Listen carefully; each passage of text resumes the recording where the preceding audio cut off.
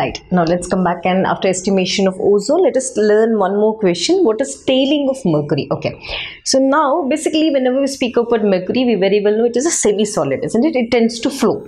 Now why does it flow? It basically has this cohesive and adhesive forces. We already know, isn't it? The forces which hold that particular mercury together. Now that cohesive and adhesive forces, right, between similar and dissimilar molecules, because of that cohesive and adhesive nature, like it tends to hold that property. Wherever it goes, it just starts flowing.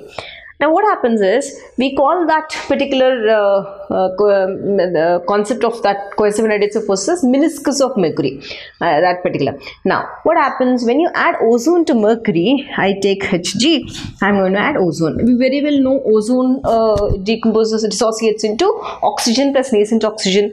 So what does it form? It's going to first release oxygen. Done. Then after that, mercury combines with, there is one more nascent oxygen.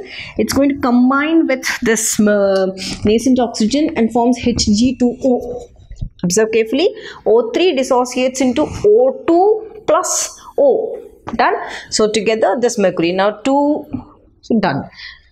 2 mercuries here, 2 mercuries here, 3 oxygens, 2 plus 1, 3. This is called mercurous oxide. Mercurous oxide. Now what does this do? This mercurous oxide, now suppose you are taking a glass like this. Done. Now okay, you take, like, let me draw, make it like this. Okay, now this, because of this mercurous oxide, now normally it is your this one, isn't it?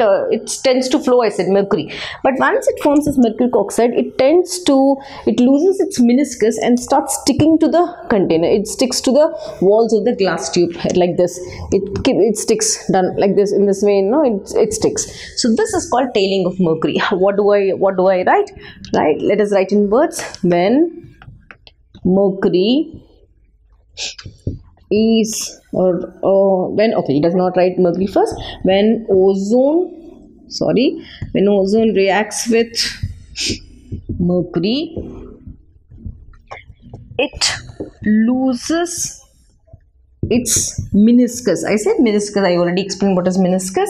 It loses its meniscus and tends to stick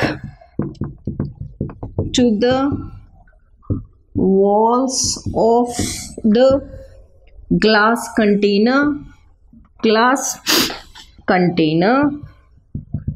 due to formation of, what is this oxide?